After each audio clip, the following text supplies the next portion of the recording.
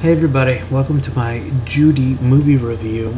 If I had to describe this movie in one word, it would be the word sad. This movie is about the final days of Judy Garland. It isn't exactly a biopic.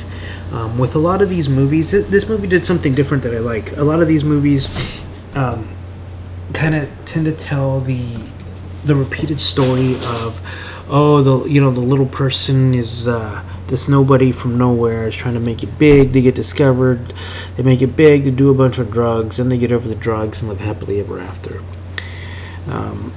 In this case, with this movie, so it's based on Judy Garland's final days, so there's no spoilers here, unless you really didn't know that she died of a drug overdose. And I don't really know that it was a drug overdose. It goes back to when she was a little kid, working for the Meyer brothers, and I feel like Mr. Meyer from Metro Golden Mayer, the second M in MGM. He was just like a Harvey Weinstein back then, except he never got exposed. This girl was treated like as a child, as a minor, was worked to death. She was starved. They didn't let her eat. They kept her up. She didn't get to sleep. They put her on pills at an early age. She developed a dependency on pills. She developed chronic insomnia. She couldn't sleep. She didn't eat. She drank too much. And by the age of 47, it caught up to her. And really, in this movie, when you meet her, she's already a mess. She's got no place to stay. She has to call her ex-husband. She's losing custody of her kids. It's a constant battle. She's broke. She's still got that Hollywood name, so people like her, and they'll do her favors and whatnot. But it's really a sad thing to see. Such a talented person.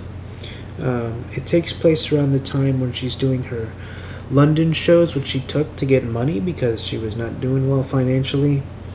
And really, a few months later, she died at the age of 47. Probably likely a combination of all the pills, alcohol, lack of sleep, malnutrition, you name it. She was a very much so a tortured soul, and that's sad to see. I don't know that this would happen today, but we got labor laws now. It seemed like back then you signed that contract and the government owned you. I know a lot of politicians today try to say we have this hyper capitalism today. It's just not true. Those days are over. They've been over, and what we have now is people trying to legislate a utopian society that will just never happen.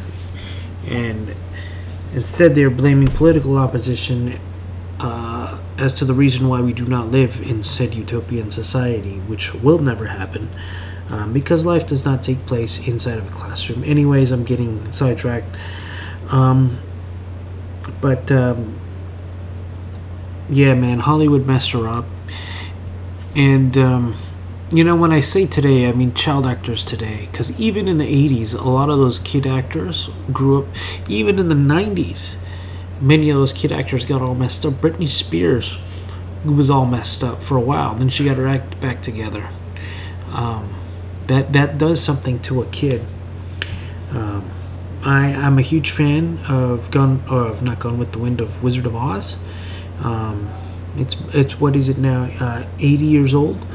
I think it's a timeless masterpiece. I do want to start putting together a masterclass collection set. I got a couple of other videos that I want to put together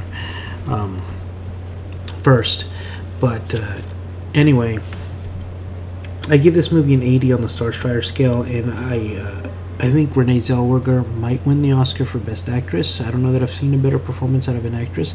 I think she really sang these songs, which is impressive. Judy Garland, singing her songs is no easy feat. If you're into Judy Garland, if you're into biopics of artists, actors, musicians, you're going to like this movie. And I recommend it for you. If not, save your money. Anyways, leave your comments below. Let me know what you thought. Like and subscribe, and I will see you later. Okay?